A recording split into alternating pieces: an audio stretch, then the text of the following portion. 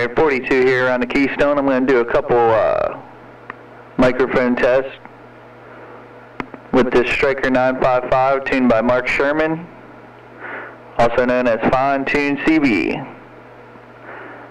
So I got 4 microphones here we're going to test on and see what they sound like. We're recording off of a received Cobra 29 line level directly into the computer, recorded into Audio City. So first we're talking on the stock Stryker microphone that came with the 955, and we're just doing a little test with that just to see how it sounds, because a couple people wanted to see what it would sound like just with that.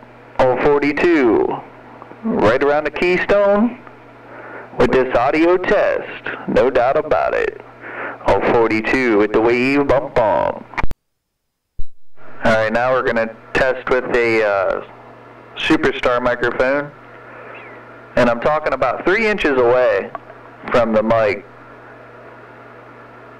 And if I take it a little bit, I don't know, this is about 8 inches away, I guess. Turns it down a little bit. But this is a stock Superstar mic. Doing an audio test, 42 around the Keystone, working this Stryker 955, fine-tuned. Ain't no doubt about it. 1, 2, 3, 4, 5, 6, 7, 8, 9.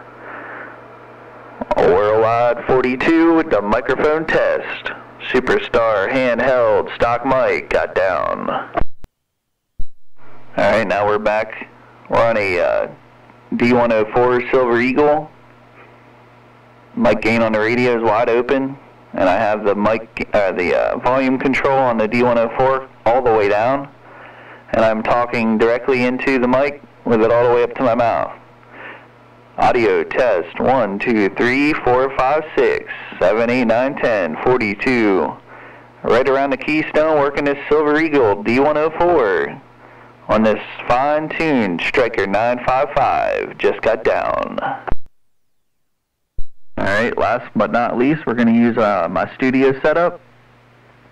I have an RE320 microphone going into my W2AHY rack gear.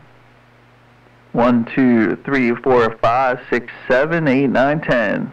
42 right around the Keystone, working this Stryker 955 tuned by Mark Sherman, old hard jive. 42 around the Keystone, doing this audio test on this Saturday morning.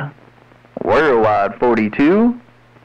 Ain't no doubt about it. Worldwide 42 just got down.